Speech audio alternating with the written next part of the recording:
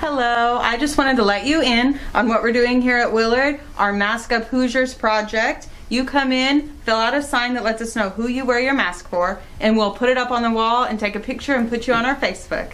So come in and let us know. Hi, my name's Rhonda Mort, and I'm the Children's Librarian at Willard Library, and I'm here to explain to you what a special program that we have for the kids. And what this is we have little books that we're putting together, and the thing about these books is there are no illustrations and no text. So we want you to take these books home and fill them out with your own illustrations and your own text and bring them back. And then we will barcode them and we can put them on our shelves so that other people can read your stories. Thank you. All right, I have two books that I'm going to read today. The first one is called Warm Chocolate. And it was written by Eve Coberly, and she also illustrated the book as well. The second book I have is also by an author who illustrated her book, and that is Lindsay Ward, and this is called Don't Forget Dexter. All right, class, Miss Peacock said, let's talk about holiday treats. Tell me your favorite winter goodie, the one that you love to eat. Sally Jones squirmed in her seat and yelled, I love gingerbread. Then Michael Smith said in a soft whisper, I like fruitcake instead. Next, Sidney Clark screamed from the back, a souffle with lemon zest. Then Wyatt McFinn said with a big grin, cherry pie is the very best. Can I go next? Marvin Peters asked, waving up his hand very high. All right, Marvin, Mrs. Peacock said, tell us what you'd like to try. Marvin stood tall by his desk and holding a large stack of papers. He was ready to share his sweet treat, the one that he most favors. There is something that I really love that tastes so very dreamy. It's something rich and smooth and oh so very creamy. It's a chocolate drink that you can lift up high like a rocket. You know, it's by its hot, steamy name. Hot chocolate, but I call it sweet warm chocolate. I've changed its name to warm because it's best when it's not too hot. Chocolate math, too hot plus chocolate equals me unhappy. Warm plus chocolate equals me happy. Here are a few examples of how warm chocolate hits the spot. Warm chocolate makes me merry. Too hot chocolate makes me loopy. Warm chocolate keeps my marshmallows round, and too hot turns them goopy. Warm chocolate helps me cheer for my favorite hockey team. Too hot turns my chants into loud, painful screams. Ah! Warm chocolate calms me down after playing in the snow. Too hot chocolate sends me jumping around, wiggling my fingers and toes. Warm chocolate soothes my hands while I look at the colorful lights, and too hot chocolate sizzles my frozen fingers, creating a dreadful sight.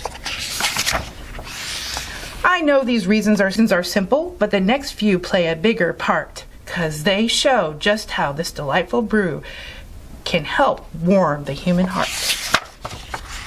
Warm chocolate can help an old man smile on a cold, dark winter night. Thanks for the warm chocolate, Granny Wilburn, you betcha. Warm chocolate can help a teenage boy hug his dear granny really tight.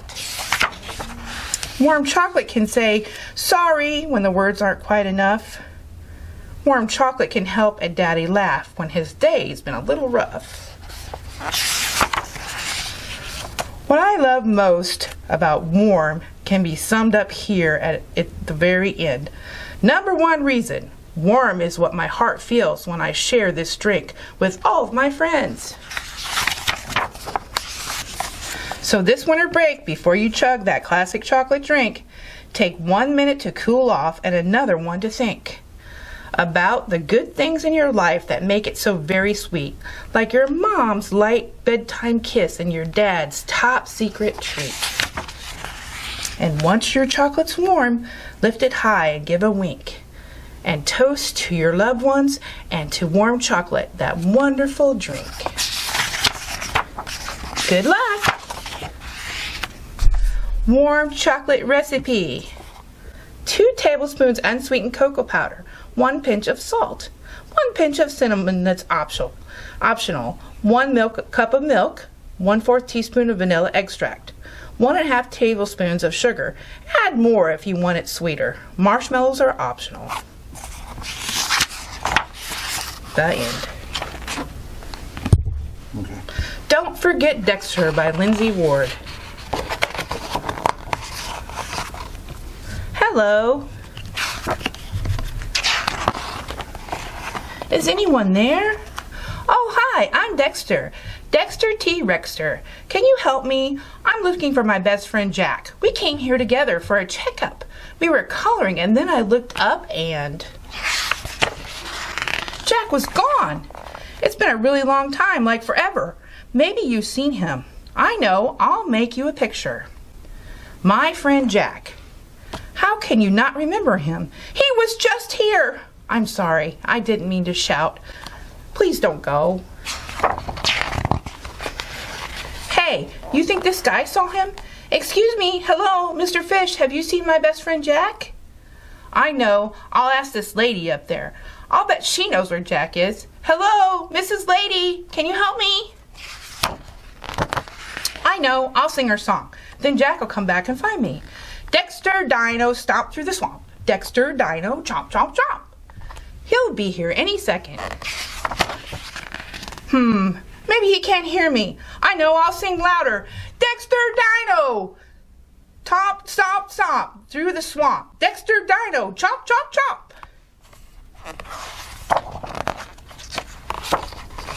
Is he coming? Do you see him? I don't understand how he could forget me. I sang our song. Why isn't he coming back? Oh no, what if he left me here on purpose? Nope, this isn't happening to me. I'm Dexter T. Rexter, the toughest, strongest, coolest dinosaur there ever has been. Ever. Right. I mean, look at my tail. See how swishy it is? Swish, swish, swish. And I've got big teeth. Chomp, chomp, chomp. And my claws are really sharp. Scratch, scratch, scratch. And my feet make this really cool sound. Listen. Stomp, stomp, stomp. What do you mean maybe he likes something more? More than me? Like another toy? Oh no, you don't think, no, anything but that. Cars and trucks and things that go? I can't compete with that. I can't honk and I can't beep. No siren, no flashing lights, no engine, no battery. No good, not good, no wheels. I can't even make cool revving sounds. Wait, what did you say? You think dinosaurs are awesome, even better than trucks? Really? Me too. I know. Wait right here. Dexter's super genius escape plan. Lots of determination, unhelpful spectator, ultra sturdy climbing rope. Grrr. Again. Ah! Splash! What if I never get out of here? No more stomping, no more chomping, no more singing. I love singing. No more playtime, no more bath time, no more bedtime snuggles, no more Jack. He's really never, ever, ever coming back. Oh. Dexter! He's back! I knew it! And you were so worried. Dexter Dino races around the room. Dexter Dino, vroom, vroom, vroom. This is Rhonda Mort for Willard Library, and I just wanted to remind everybody that we're being super clean here at the library, and you should be super clean at home. You know that you can never wash your hands enough. I want to show you the 4 stages of washing your hands with Elmo. The first stage that Elmo does is he runs his hands under running water. And then he uses soap and he washes the inside of his hands and the outside of his hands and in between his fingers. Number 3, you rinse your hands under the running water. And number 4, you dry your hands with a clean towel. We always wash our hands here at Willard, and I never seem to wash my hands less than at least 6 or 7 times a day. Hey, this is Miss Rhonda again, and we're giving away books here at Willard Library. We gave away trick-or-treat books, and now we're very thankful to give away Thanksgiving books. So come on down and gobble up some good books. Each book is a surprise because it's wrapped specially just for you. Thanks. Bye.